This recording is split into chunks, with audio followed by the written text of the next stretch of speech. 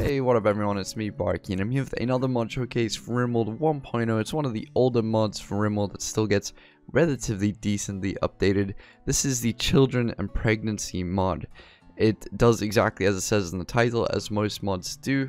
It adds in children into the game, and it also adds the ability for people to get pregnant into the game.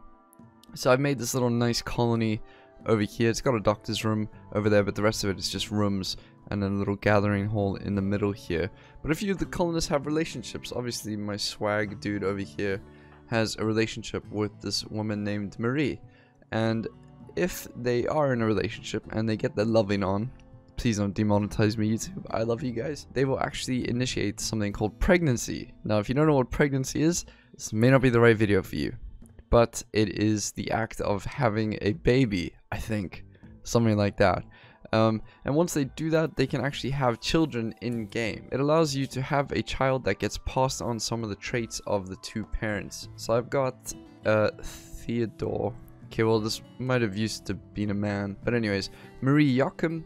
She's beautiful, kind, and industrious. And then I've got myself here, industrious, sanguine, and kind. They've got similar traits, but not exactly the same. So there we go. As you can see, we're going to zoom in and keep a close eye on them doing their loving.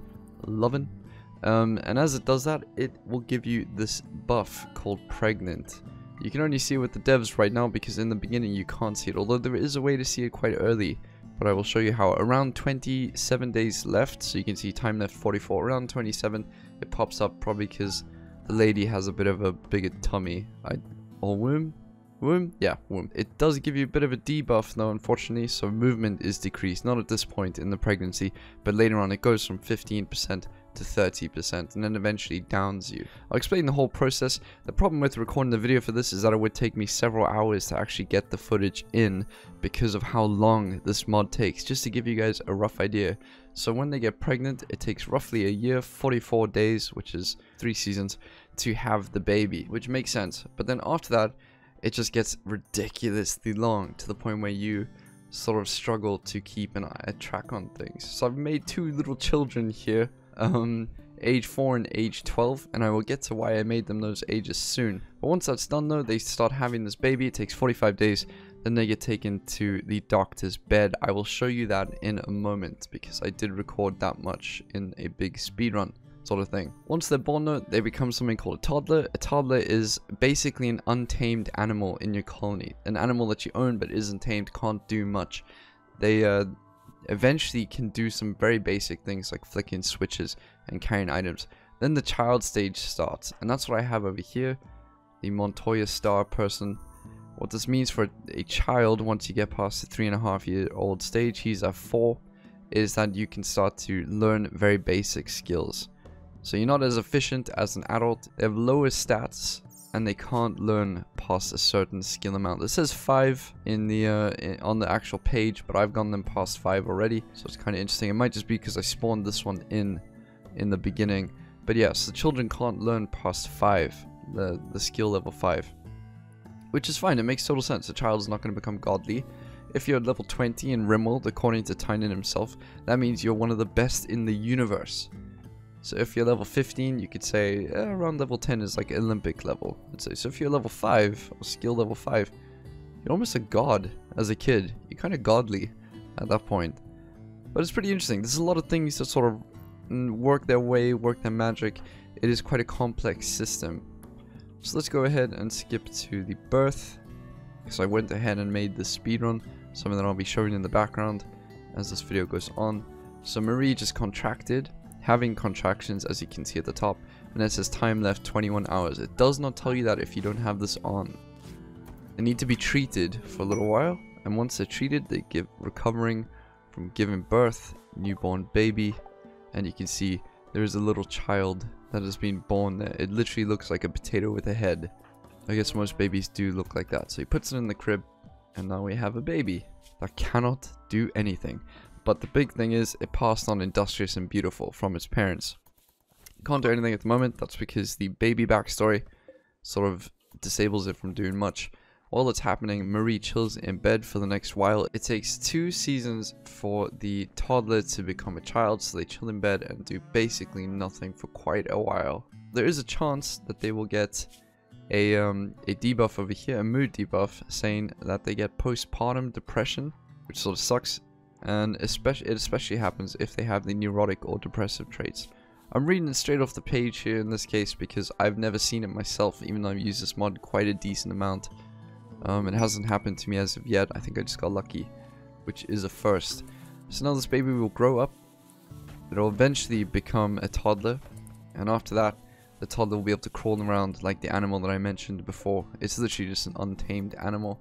Still a part of the colony though, as you can see at the top here. They're still part of the colony, so they can sort of chill. They need to be fed though. So where you put them is in these cribs. You can make the wooden crib through here.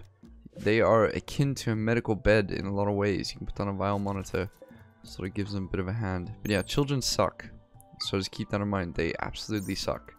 This one is beautiful and industrious, so apparently it'll be lovely to look at. In fact, let's take a look at the social. Yeah, so already plus 17 is crazy. This baby already dislikes someone because he's a hard worker, and the person he knows, Alo, is lazy, which is just hilarious. Absolutely hilarious.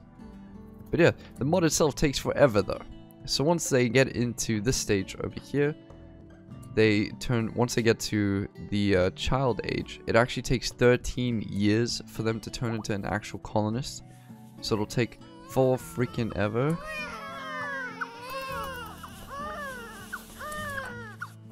You can hear the baby crying, that's lovely.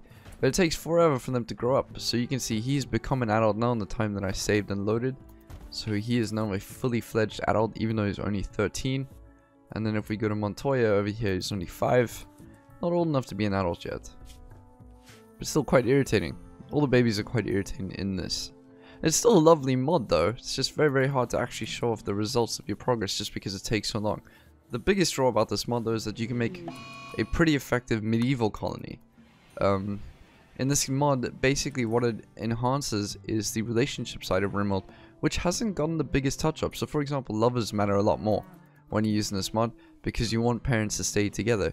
Babies and children at that get buffs from actually knowing that their parents are together and all that stuff. It comes back to bite them later on if the parents separate and all that. One of the coolest things though is that you can make a colony that doesn't take anyone in, and that is a cool role-playing thing to do.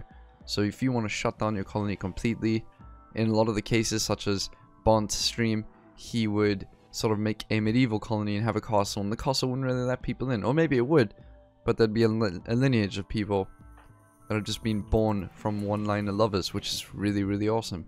Maybe a bit incestuous, but still very cool that can happen.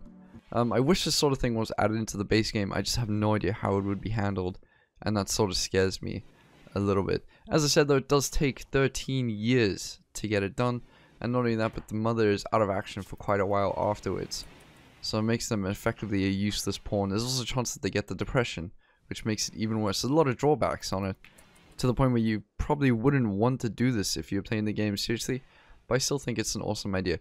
Now there is the catch. This is the one thing that I did want to talk about. When you get raided, oh man, when you get raided, there's a chance that children soldiers will spawn. And children, for all intents and purposes, teenagers, can be operated on. So if you have a mod, you can effectively torture kids. I don't want to say that too loud just in case the Overlord YouTube is watching. But it does make you sort of put things into question on if this is something that you really want to do. Because you're going to have a few hard choices, such as letting the children raiders leave or flee, for example. Maybe stopping your sniper from picking them off, that sort of thing. As I said before though, to me it's a video game. I don't get affected by this stuff overly so, especially if you saw my last video where it was literally a mod based around torture. It doesn't affect me overly so. But still, I love this mod. I think it's one of the coolest mods I've seen. I say that about a lot of mods, but it genuinely is. I love the idea of this, of having a family of Rimworlders in a sense. You can spawn with 2 people and eventually make an entire family. It would just take 4 freaking ever, and the mom would probably want to die at the end of it. Just like in real life. There are a few drugs that it adds in. So you get contraceptive. You can take one of these per season, so every 15 days, and it'll stop you from having kids, which is fine. And then mifepristol, which is the morning after pill. Don't know if that's the actual name for it, but still. And next up we have the, so if I take Thunder over here, you can actually, I don't know if I can do it this late, so you can actually perform an abortion on your colonist. So if you don't want to have a baby, you can get rid of it. This is probably going to fail, knowing my luck. Oh, there we go. Yeah, so you can abort the fetus, which is fine. It does give them a debuff depending on how late it is into the actual pregnancy. So as you can see here, the mood debuff is late term abortion. That's a really horrible thing to read. If you want to read it, you can go back and pause the video. But yeah, so you can get rid of it at any point. And also in the beginning, the pregnancy is hidden. So if I go and add the pregnancy back in to this person, this doesn't feel right to do. But you can do this also. So add this in. So now they're pregnant again. You won't be able to see it, but you can see pregnant, early stage, 45 days left. You can assign an operation to determine it, which is always fun. You can see Thunder's pregnant, now it shows up, which is cool. It still doesn't tell you how long there is, so you gotta judge it roughly 45 days, 9 months later, or otherwise 3 seasons. So there is an age for a cutoff, so unfortunately this person is 14. If I had known that, I probably would have aged them up a little bit, but yes, this person is 14. And if you are between the ages of 16 to 25, you have the highest chance of becoming pregnant. If you go over 45, the chances start to drop off dramatically to the point where it's very difficult to get a 55-year-old pregnant. I've tested a lot, unfortunately. Not my best moment, not my best quote, but yes. Let's see. So she's pregnant again. So if I don't want the pregnancy, what you can do is determine the pregnancy. Once they wake up, she goes and lies down. Doctor wakes up eventually. Find out she's pregnant, and she can go and take the morning after pill, which will get rid of it. So we go. Mifepristol. It has the effect of getting rid of the pregnancies. Pregnant early stage. See, it disappeared, which is nice. It's pretty nice. No debuff for that, luckily. And if I go get her pregnant again, it's kind of messed up that I'm doing this quite a lot. But, hey, it's for science, right? Pregnancy. Torso. Now, let's determine if she's pregnant again. Oh, I forgot the mifepristol's on. Will it actually clear it off again?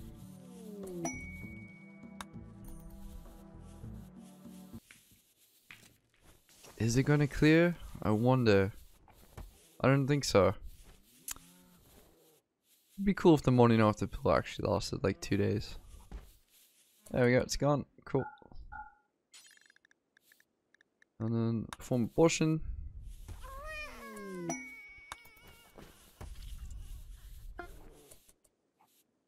Dead. No debuff for that. No mood debuff. And then you can sterilize her. So sterilize.